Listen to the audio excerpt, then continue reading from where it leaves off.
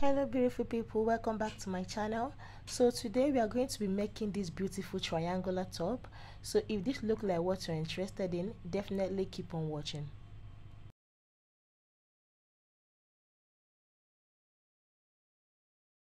So to begin, this is the fabric I'm going to be using for this beautiful top, okay? And what I have here, I already cut this to my desired length. I cut it to be a square. All right, so we know that a square is going to be equal both on the width and the length, okay? And so to get your own square, you're going to take your measurement from your shoulder to the length, the desired length of the top. Then you are going to add it. You are going to add it by 2, okay? You are going to multiply your desired length by 2. So for instance, your desired length is 20 for the top. You are going to cut out 40 by 40 here, okay? So 20 plus 20 is going to give you 40, right? So you are going to cut out 40 by 40 here. So what I have here is 40 by 40, right? This is what I have here. So after sewing it, it's going to give us 23, not too long, not too short, okay? So I have 40 by 40 here, all right? So I'm going to fold it in like this. It's in like this, like a triangle, okay? This is how I'm going to fold it in, making sure that all the edges, all the points are equal, right? Like here, see? I'm just adjusting it to make sure that everything is equal. All right, this is the down part, this is one side of the up, and this is the other side of the up, okay? So I make sure that all the sides are equal. All right, so now I have a triangle.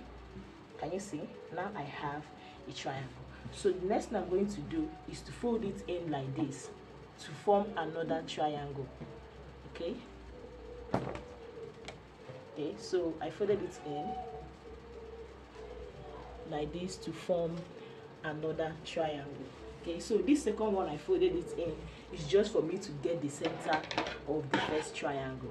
Okay, so before I notch the center, I'm just making sure that all the parts are equal, that I'm notching on the exact center. Okay, so I just placed a notch there. All right, so when I place the notch, I'm just going to go up ahead and open it up.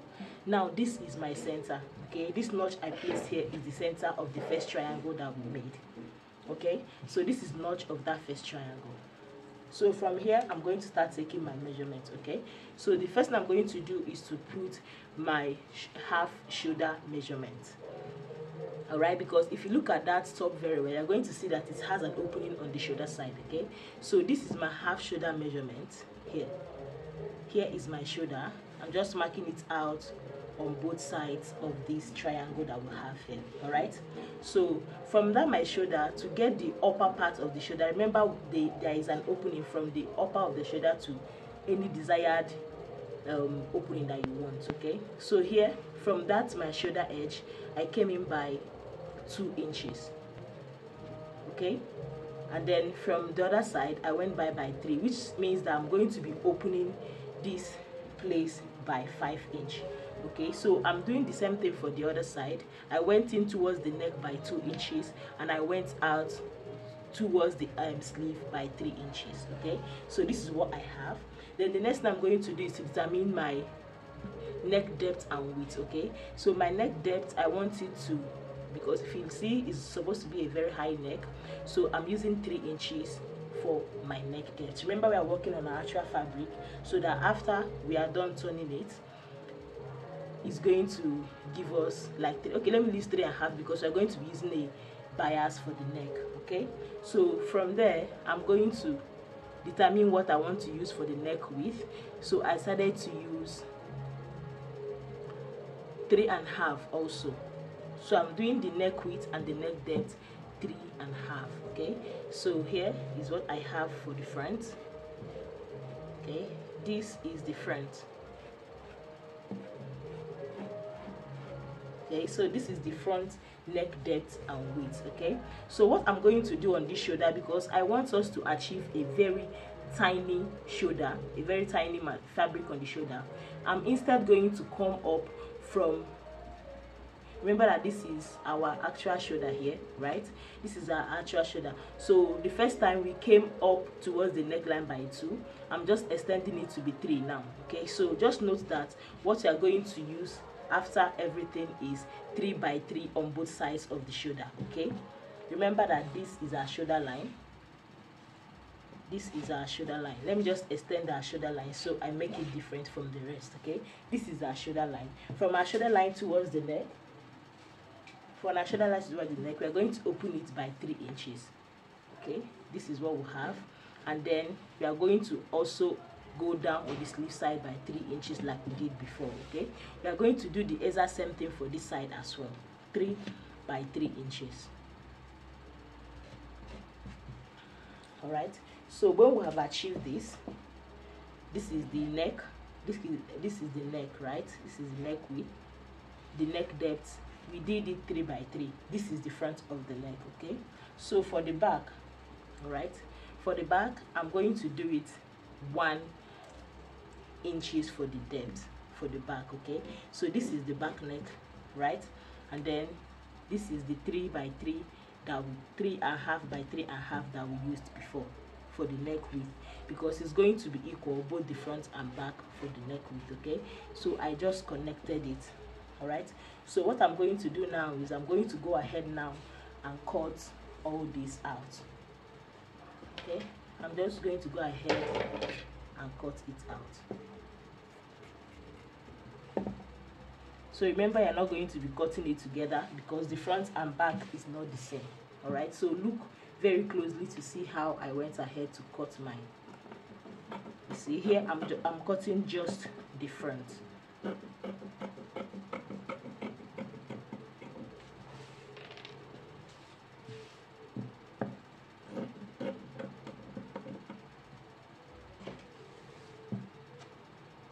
Okay, so I opened it up to cut the back.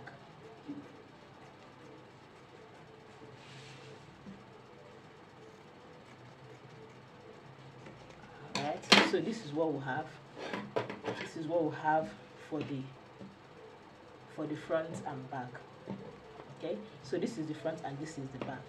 So to cut the round, the opening that we have on the shoulder, we have already measured it as, remember that this is our shoulder line. So I'm just going to connect this like so. Okay, so this one I have no measurement for it, I just connected it round like this.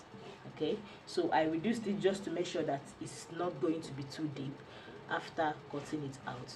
Okay, so I'm just going to go ahead now and cut both the front and back at once.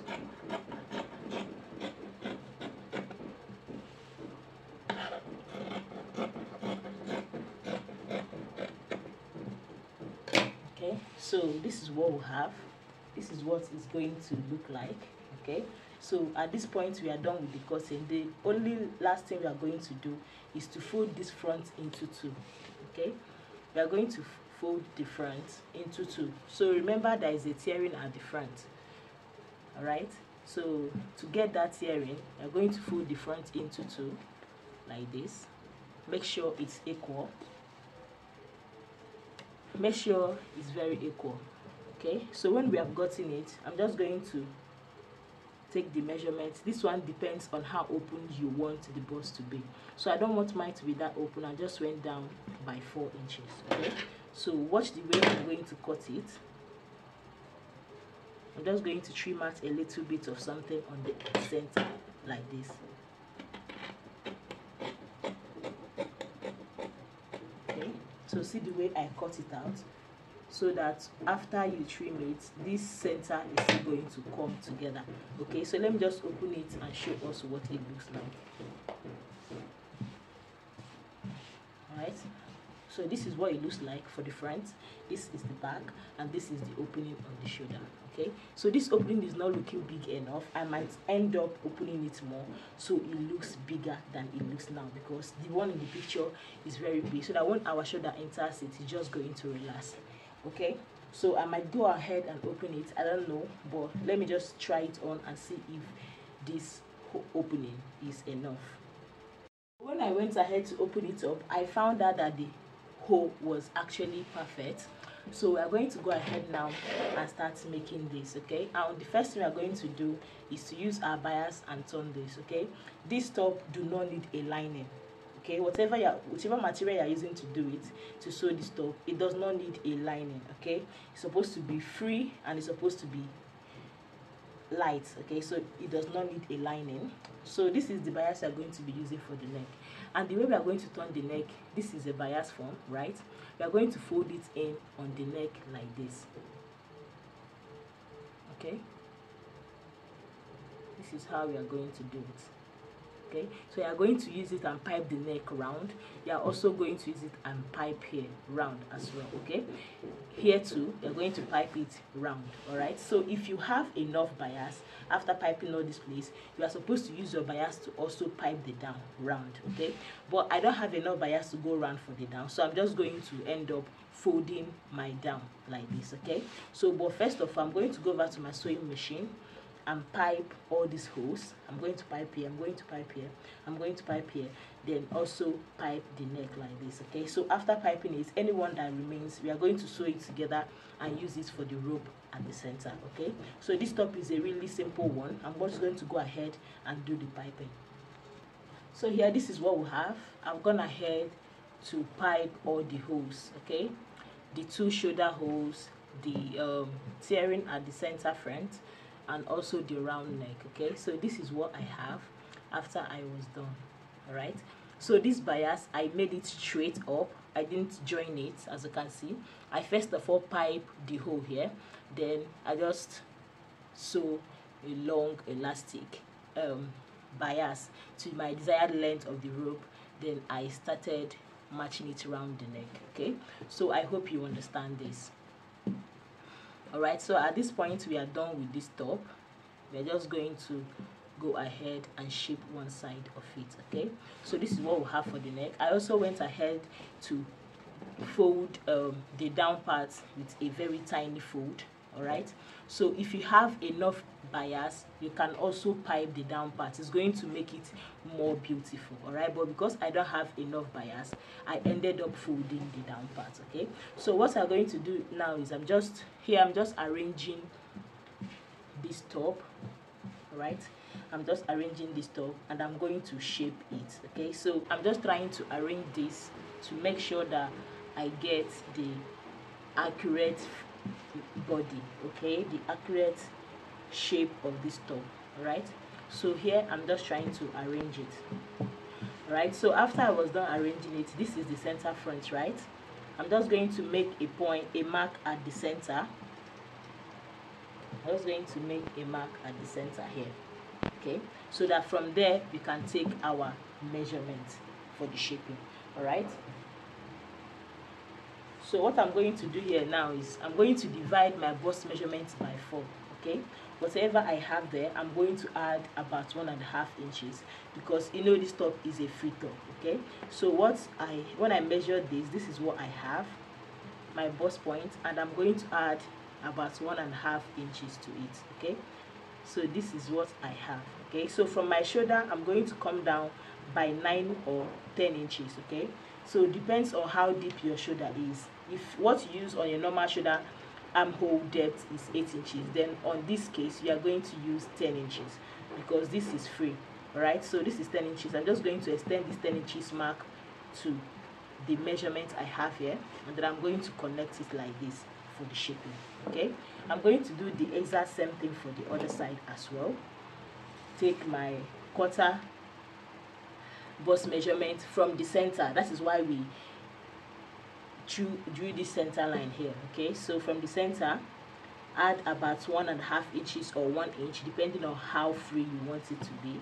Okay, so make sure you arrange it well before you do this part. Okay, then from the shoulder come down by 10 inches, 9 inches, 11 inches, depending on the inches you use for your armhole. Just add 2 inches to your normal armhole depth inches, then you connect straight. Okay, so I'm just going to go ahead now and shape this. All right, so when I'm done shaping this top is ready.